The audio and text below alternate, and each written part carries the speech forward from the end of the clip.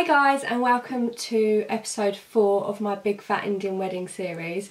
So today is going to be about getting organised and just how to start the planning process and to make sure you stay organised throughout the whole wedding planning process. So to begin with, I'm just going to go through a few of the things that I've already got at the moment to ensure that I'm staying organised. If you have been watching my previous episodes, or if you have seen my previous episodes, you will know that I'm planning my engagement party and my wedding. And so the engagement party will be this year in July, and then my wedding will be next year in August. I don't think I've said the exact dates yet or anything, but I know the months now and everything. So that's what is happening at the moment. So to begin with, I'll start with my engagement. So to stay organised for my engagement, I'm using this wedding planner here. So this wedding planner is actually a gift that I received for one of my engagement presents from my cousins. So it's very sweet of them because I was actually looking for a wedding planner book at the time. So that was very thoughtful and sweet of them. I don't know where this is from because this is a gift to me, but it's really, really good. So I'm using this for my engagement planning, and I've got a separate one for my wedding planning. The wedding planner book, and then you open it and it has like an elastic band to bind it all together, which is good, to hold it all together, sorry. And then in this little heart you can write, you know, the name of the bride and groom and the date of the wedding or whatever you're planning. And so here it says, getting started, congratulations on your engagement. You are now probably wondering where to begin. Relax, from guest list to gift list, we have considered everything, making it easy for you to plan and budget down to the very last detail of your perfect day. So this is, okay, so it says the brand of the wedding planner book on the back. So it's Bride to Be, and it's busybee.co.uk. If you like the look of this once I go through it, and if you do want to purchase it, then that's probably where you'll find it. So the other good thing about this book is it has these different tabs so you can keep track of everything. So it has the Getting Started tab, and then it has the Guests and Stationery tab, Wardrobe tab, Wedding Day, Gifts and Contacts and Notes tabs. So the first one, Getting Started, is basically just like the countdown timeline sort of thing.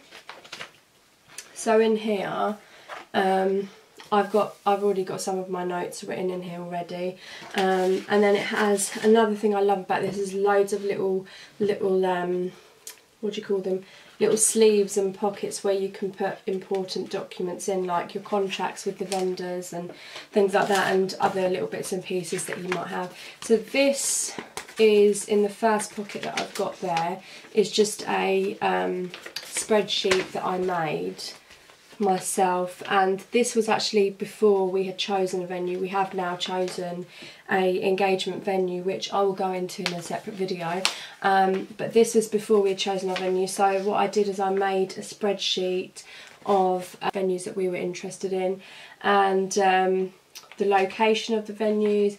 Then I had the price, so some of them quoted price per head, whereas others quoted price for the whole package, the capacity, whether the price included the food or whether that was an extra charge on top of what they were charging, and then just like with regards to alcohol, so at Indian weddings we do cater for everything including food and alcohol.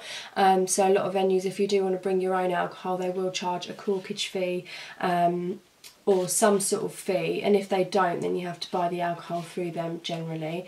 And then once I'd started calling them, I just sort of jotted down notes at the bottom there, and then on the back is just the spreadsheet continued. So I had another tick box just to see if the price included the decor as well, and then I had another column here which was for the availability, so if they had the dates that we wanted available, if not then what dates did they have in the month, in the summer months, because we wanted our engagement party to take place in the summer months. And then their contact numbers for the venues, so we know who to call if we, you know, so I don't have to go search through Google or anything. I can just quickly take this out of the book and the telephone numbers are all there. So this spreadsheet was really helpful at the beginning, very beginning of the process of picking the venue. So I'd highly recommend, rather than jotting down loads of different things on little bits of pieces of paper and, you know, you don't know where you've put them, it's much better to have something like this to keep you organised.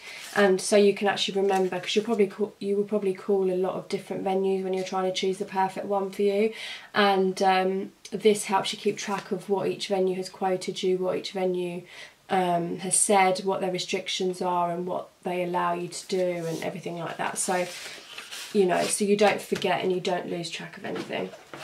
So the first section is so it starts from the 12-month countdown. So basically what it has is, in each countdown section, so that's 12 months, 11 months, and then it goes down by months basically. So on the 12-month section it has determine your budget, visit venues, choose ideal wedding dates. So obviously I've crossed out the ones that don't apply to me because some of them won't apply because this is only the engagement party, and obviously this is probably more made for English weddings, so some of the stuff won't apply, but you can sort of figure out whether it will or not, and then you can cross out the ones that you don't need. So that's basically the first section, and it's just got different parts to the countdown. This is another thing that I really like. So it has a budget planner on this page, so you can sort of plan how much you're estimating to spend on each thing. So it has a list of the things that you will need to spend on. So it's got things like bride's wedding ring, groom's wedding ring. Obviously that won't apply right now for us for the engagement. Wedding dress, what my estimate budget is, and then the second column is what the actual cost is, so you can keep track of how much you've actually spent and how much you're estimating to spend, which I really like. And so I've put NA next to the ones that don't apply for this, just to keep me up to date with everything and on track, which is really good. And then if there are some missing off the budget list, you can actually put it in this blank space, which is brilliant. So it has like the others column, so you can write any other things that you've thought of that you will need to spend on. Then at the bottom it has a total where you can just add up and put the total there. And also another thing that I really like, at the end of each section there's a notes page, which is just a completely blank page where you can take extra notes and jot down things that you need to keep note of basically. So like here, when I took this planner when I went to see the venue that we have actually now chosen, we went to see a few venues on that day and I took this planner with me, and while we were talking to the people at the venues we just sort of I just sort of took note of the important things that they mentioned, the price that they quoted, etc. So I took note of that in here so I could just refer back when I needed to. The next section is guests and stationery. So this is like the guest lists and things like that. So I actually made a separate guest list spreadsheet, which I haven't printed out yet, so I don't have it in here. This was my rough one that I've just got on that brown piece of paper tucked in there, but we made a proper one on an Excel spreadsheet, which I highly recommend because you can just add everything up. Obviously it's the people that we've invited, we don't know whether they're definitely coming or not, but you have to have a rough number in order to book the venue. So I haven't actually written anything in this section just because I've done it all online. And the other thing I love about this book is that it has a plastic sleeve at the end of each section. So what I've actually been doing, I haven't got anything in this part of the book because I haven't, you know, done the guest list or anything like that yet. But for example, in the wedding day section, in the plastic sleeve, I've got like the invoices for the deposits paid for the venue and other things on the day of the engagement party. So I know that I won't lose any little bits and pieces. Like if I need to refer back to a receipt or an invoice or a contract, then I just refer back to this book rather than, you know, I don't know, having bits lying around and then losing them, because that's not good. Also, most of the vendors do email you receipts or invoices once you pay them, you know, like each time you pay them. But I usually, what I do is I have a folder in my inbox just for my engagement. Any emails or correspondence regarding my engagement, I move into that folder, so everything's filed away in that folder in my inbox. And so all my invoices are in there, but I usually print out a hard copy as well and keep it in this folder just to make sure I've got both, you know, so I won't be stuck in any sort of circumstance that comes up. I've just got like the contact details of people that I was looking into, like the vendors that I was looking into for photography and videography. We've actually now booked our photographer and videographer for the engagement party, but that was just when I was looking at the vendors that I liked the most. I just jotted down their details, the name of the company, and then how much they quoted me and their contact details. Once we made our final decision, what I did was in the last section, which is the contacts and notes, I actually am listing all the vendors. So once we've booked each vendor, so for example, if it's the venue, hair and makeup artist, the videographer and the photographer, the cake person, so every time I book that specific vendor, I put the company that we've booked with and their contact details, so I have a quick go-to page in the back of this book, which is really good. So what I'm going to do, I've just realised I haven't actually written down the photographer and videographer in this. So I've got my hair and makeup artist and I've got the venue details written down in there. So I just need to get that up to date and then that will all be good. So this book is brilliant for keeping you organised. For me, this is perfect for the engagement party because it's got everything that I need to plan the engagement party.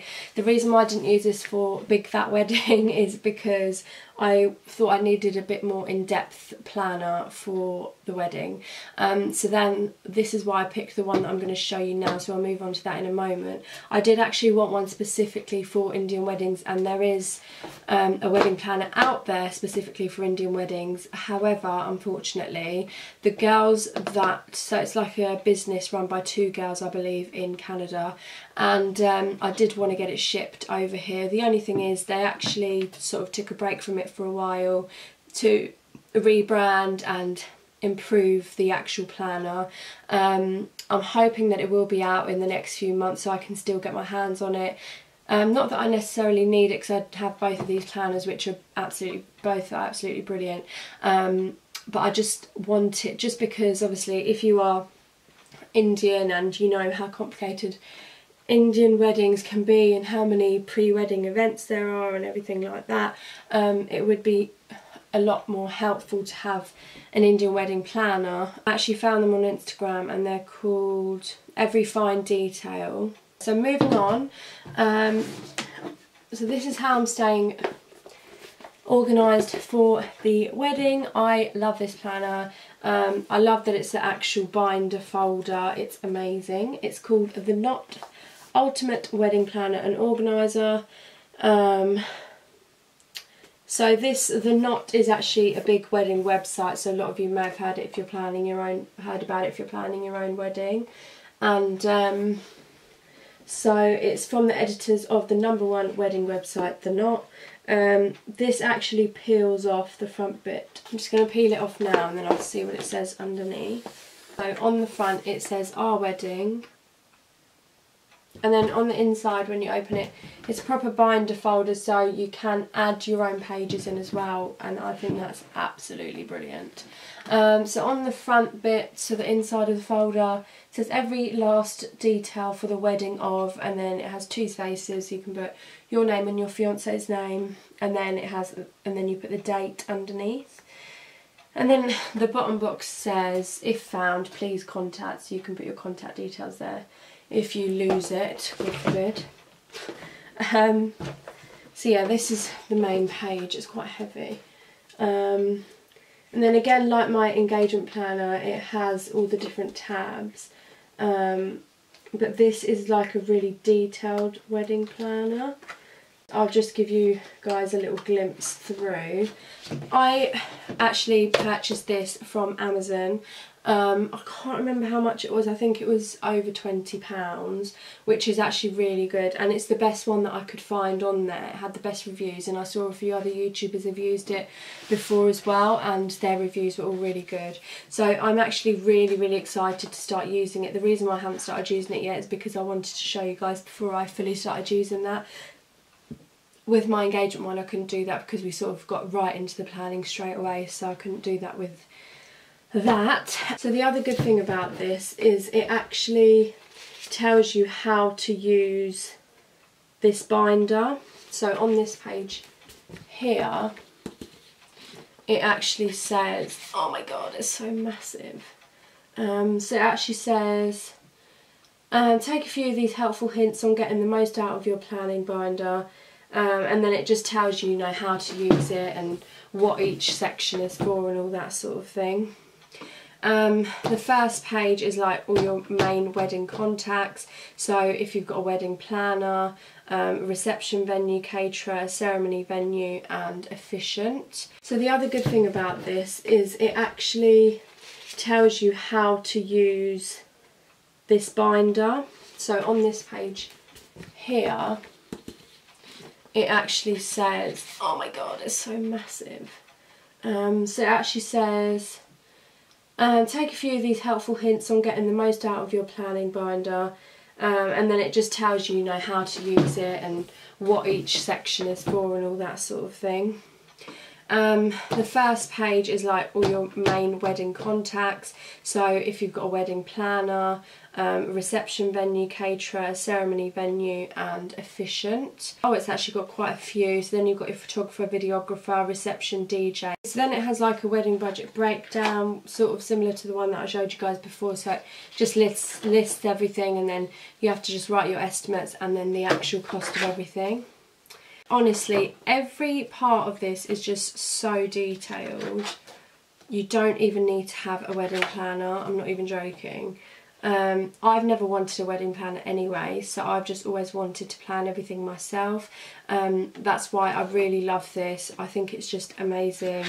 And in each section, so like this is the invitation section, it has like an invitation inspiration page, but there's this page in every section. So like the dress and accessory section has this inspiration page as well, and what you can do is you can either sketch out, if you're good at art and you want to design your own sort of invitation or dress, then you can jot it down here and sketch it out here, or if you have ideas and you want to stick them somewhere and have a page for like your ideas to sort of put them all in one place.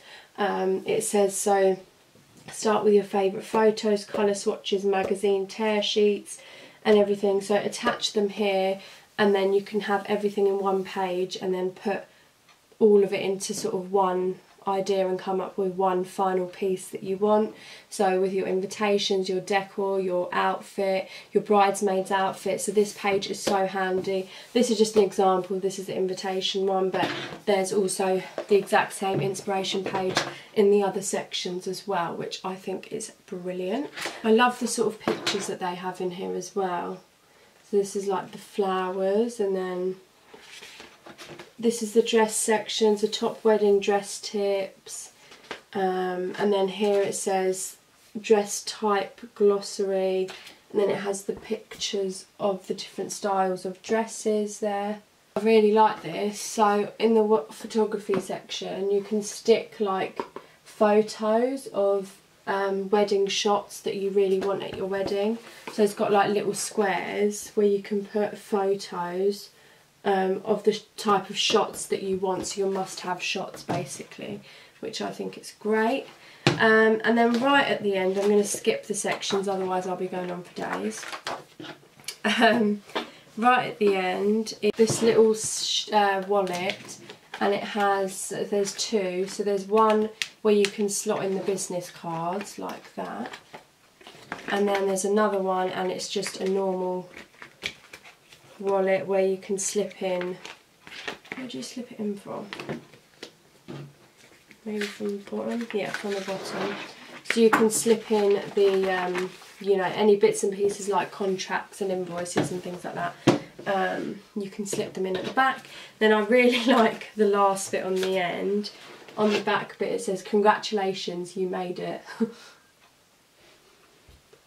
And I love that because honestly planning a wedding is such a big achievement, I think. Like a lot of your time and effort goes into it and a lot of stress and a lot of money. So I just think that, you know, this is a really important time, and anyone that has planned a wedding, you should feel really proud of yourself that you've, you know, managed to pull off an amazing wedding, because honestly I can now see the amount of work that goes into it. So yeah, but I think this is really going to help me along the way. They're the main ways that I'm going to be staying organised. Spreadsheets are definitely a big thing for me.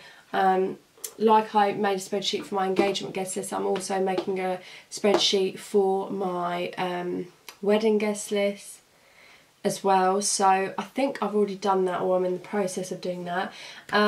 Also for getting organised, so in the sections, as you saw in these wedding planner books, there are sections where you can like put snippets of ideas and inspiration and things like that. So what I went out and did, and I just got a few magazines, so you can just sort of have a flick through, and if there's anything that you like, tear it out and stick it in there. Make sure you keep it in there. Have a look on Pinterest if there's anything you like on Pinterest. I've actually got a wedding board on Pinterest. I keep all my wedding ideas in one place, so if I ever need to refer back to it, it's all in one place. And like I said, in my email inbox I also have folders for my engagement emails and for my wedding emails. So I have a folder named engagement and I have a folder named wedding, and any email that I have regarding either the engagement or the wedding goes into the relevant folder. That's a brilliant way for me to keep track of all my emails rather than going through my endless emails in my inbox. I just go straight to the folder that I need to go to, and everything will all be there. So I think that's really essential, because a lot of people communicate via email these days. So I really think that's a must. Also, what I think is really good to stay organised are the wedding apps that you can actually get. So I've at the moment I haven't got many, but I've got Plan Shadi, which is means plan wedding basically. Okay, so this is the main page, and it has like wedding ideas. You can look on their vendors. You can make like a scrapbook. So it has like pictures sort of similar to Instagram.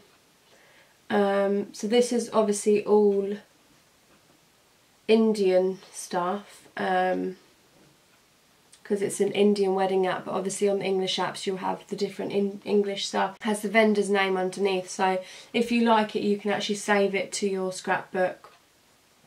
So I've got 2 pictures saved there already. You have like a checklist, so there's like loads of stuff on here as well, which is really helpful, I think. This is great for on the go, but I actually prefer using the books where I can write everything down, jot everything down, print things out and sort of file them away. But that's just me. Some people might prefer it on the app and prefer to have it all on their phone. I just prefer to have everything in writing as well as on my laptop as well. And then I also got an Asiana wedding magazine. I need to get the more up-to-date one, because this is autumn 2016. But this is brilliant because you can get ideas of the different styles of outfits that are in at the moment, and makeup artists. So on each page it will tell you what the model's wearing, where the outfit's from, who the model's makeup artist was, so on and so forth. And then it has the other vendors and things in here as well, so decorators, caterers, venue options. So this is a great start off position to see what's in at the moment, you know, and where you can go for all your wedding needs basically. So yeah, at the moment I'm still in the process of putting together my ideas and things like that. So at the moment my organisation is just all writing down things, keeping things in spreadsheets and folders and things like that. My next step to what I'm going to do, because I have loads of ideas floating around in my head and on Pinterest and on Instagram and screenshots on my phone.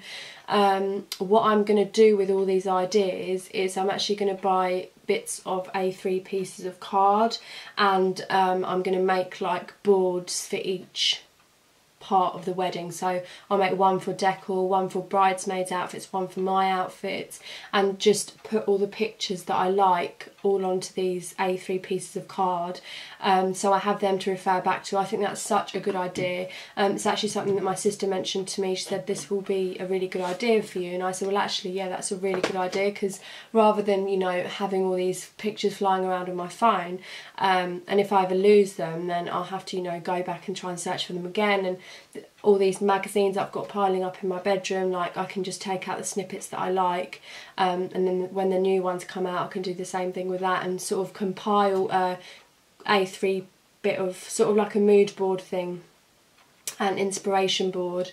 And another good thing about that is when you go to see the vendors and you want to tell them what you're looking for and sort of give them a picture and put them in the picture as well. This is great to take along with you, because A3 is not massive. You can easily take that around with you, and you can sort of show them, you know, this is how I want this, and this is how I want that, and this is the colour that I'm looking at, and this is the style that I want, and all this sort of things.